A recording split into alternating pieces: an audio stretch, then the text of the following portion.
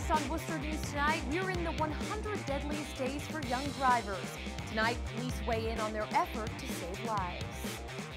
Plus, the surprise demolition of a skate park leaves some upset. The city says they're working to find a new location.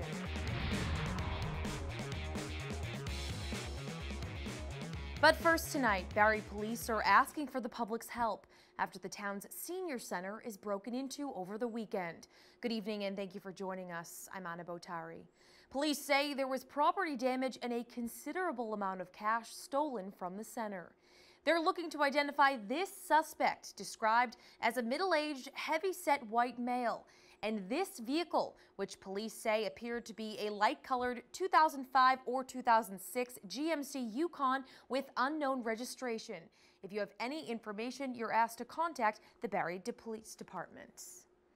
It is one of the most dangerous times of the year for teenagers to be behind the wheel. According to AAA, the number of fatal crashes involving teens will see a near 15% increase during the summer. Tonight, we're hearing from police who are looking to combat this problem. Our Cam Jandro has the story. This was with another distracted driver. Oxford police officer Kevin Mercier monitors traffic during rush hour Monday. He describes distracted driving as a high-frequency problem, especially in younger drivers. They're Snapchatting, Facebooking, Instagram, all those things, and it's very hard for them to put those things down and just focus on driving. According to AAA, teen driver accidents will kill roughly 10 people daily from Memorial Day to Labor Day. It's known as the 100 deadliest days for teen drivers. Oxford police showed us these photos of recent accidents, highlighting the damage if drivers aren't paying attention behind the wheel or are operating under the influence. We don't want to make phone calls or knock on doors and tell a parent that their son or daughter has been injured or worse, been killed in a traffic crash. The Central Massachusetts Safety Council teaches thousands of young drivers every year. For instructor Gail Marie Erickson, advances made in vehicles have created problems in some ways. With technology being added to the cars, I believe consumers are more interested in that. It opens the door to more distraction behind the wheel because it's almost the car truly is driving for itself. Erickson says there are numerous distractions she sees on a regular basis. Putting on cosmetics, shaving, putting on fingernail polish, even just horsing around in the car. Sunday was the halfway point of the 100 deadliest days.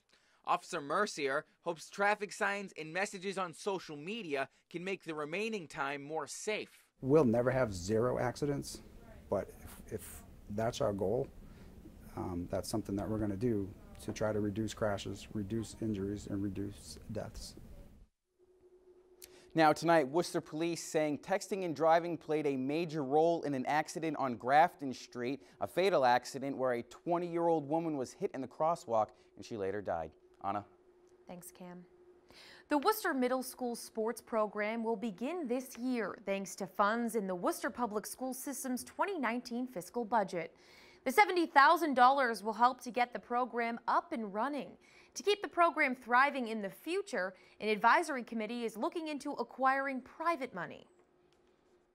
The importance of engaging with the private sector is to ensure this continues to be a priority, not just a budget priority, but a priority for our community at large. We haven't had middle school sports in many years. We know that it's a public safety issue, gives kids positive things to do in the afternoon. City Councilor Christian King says when he filed an order about a year and a half ago, one of the things requested was City Manager Ed Augustus work outside the school budget because the funding is limited. He says he hopes to see the private sector and business community step up. Another marijuana company is eyeing land in Charlton for a potential facility. Fourscore Holdings held a public meeting in the town Monday in hopes of hearing residents' questions and concerns. The meeting comes just a week after 3 Charlton residents filed a lawsuit against the Board of Selectmen for allegedly concealing negotiations with Valley Green Grow. Fourscore says this does not deter them. They're hoping to get their project out there and discuss the benefits to the community. We get from the public tonight, we'll take it all into consideration and hopefully we can come out with a better project at the end of it. put this here. Fourscore Holdings is unrelated to the other facility trying to move to Charlton. The company is trying to seek approval from Charlton's Board of Selectmen. Some city skateboarders are left without a place to skate. The city moved in without warning last week and started taking it apart. Now skaters say they're working with the city to come up with a new solution. Our Chandler Walsh has the story. You know, we said goodbye, and it's tough.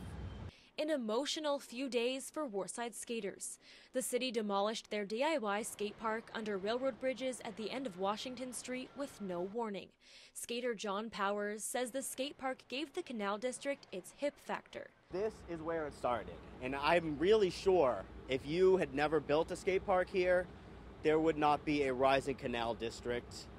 Nobody would be here looking to build a ballpark. The Warside family has been building and improving the park for more than 10 years. Crews were on scene today tearing down the park, the city citing public safety concerns. I was gutted, you know, it was heart-wrenching. Longtime Warside member Chris Matthews says he got a text with a photo of bulldozers at the park and was emotional. We took the concrete blocks that we made for coping and kind of picked up the pieces of the skate park and ourselves at the same time, I guess. The city met with skaters Monday. City manager Ed Augustus apologized and acknowledged there should have been better communication. The city says in a statement, City Manager Augustus, Mayor Petty, and Councilor Carlson have committed to working with members of the skate community to improve future communications and to identify a suitable site to rebuild the skate park. Matthews says the group is looking to rebuild, this time with the city's support. They seem to be in full support, and I hope that they make right on it.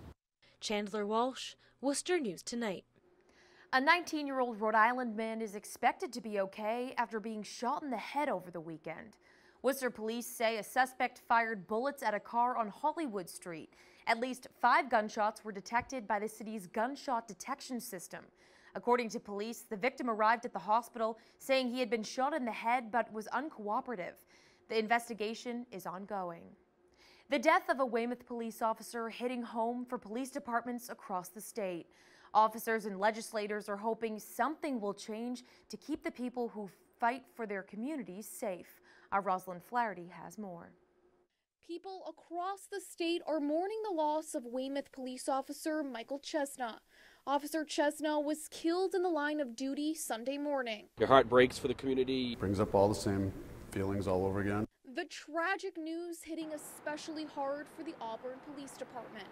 They lost one of their own 2 years ago. It's a mixture of, profound sadness, but it's also, a little bit of anger mixed in there too. According to court documents, the suspect, 20-year-old Emmanuel Lopes, hit Officer Chesna in the head with a rock. Lopes allegedly took Chesna's gun and fired shots into his head and chest. An elderly woman was also shot and killed. Auburn Detective Scott Mills says officers train for these situations, but losing an innocent person is difficult. We, anticipate that there could possibly be a problem during our shift. We mentally prepare for that, hopefully physically prepare for that. But, for some innocent person just to be minding their own business and get shot in their own home. According to the Patriot Ledger, Lopes was charged in October for selling cocaine to minors and resisting arrest. State Representative Paul Frost was one of the key members in making assault and battery on a police officer a felony, but he says more steps need to be taken. Really have to take a solid look at this and say, how can we improve the system, continue to push for stronger policies. Mills says he reached out to Weymouth Police after learning of the tragedy, letting them know the Auburn Police Department is there for them. Unfortunately, now you've joined that brotherhood of sorts beyond the brotherhood that that we already have, and that's we're all in that sad fraternity, I guess, together where we do know what you're going through. We know not only what you're going through now, what you're going to go through in the next week and year and 2 years even. Rosalind Flaherty, Worcester News Tonight. Officer Michael Chesna honored in a procession through his hometown. The solemn tribute went through the streets of Weymouth, past the police department, where Officer Chesna should have been celebrating his 6th anniversary on the force Monday. A growing memorial showing how the community has been touched by his death in the line of duty. One city councilor is looking to find a solution to prevent future drownings at Bell Pond. Earlier this month, divers pulled a 13-year-old boy from the water who was swimming after lifeguards left for the day. He died a few hours later at the hospital. Councillor Candy Merrow Carlson is suggesting filling in the pond where a 12-foot drop is located. She's set to present this request at Tuesday's City Council meeting.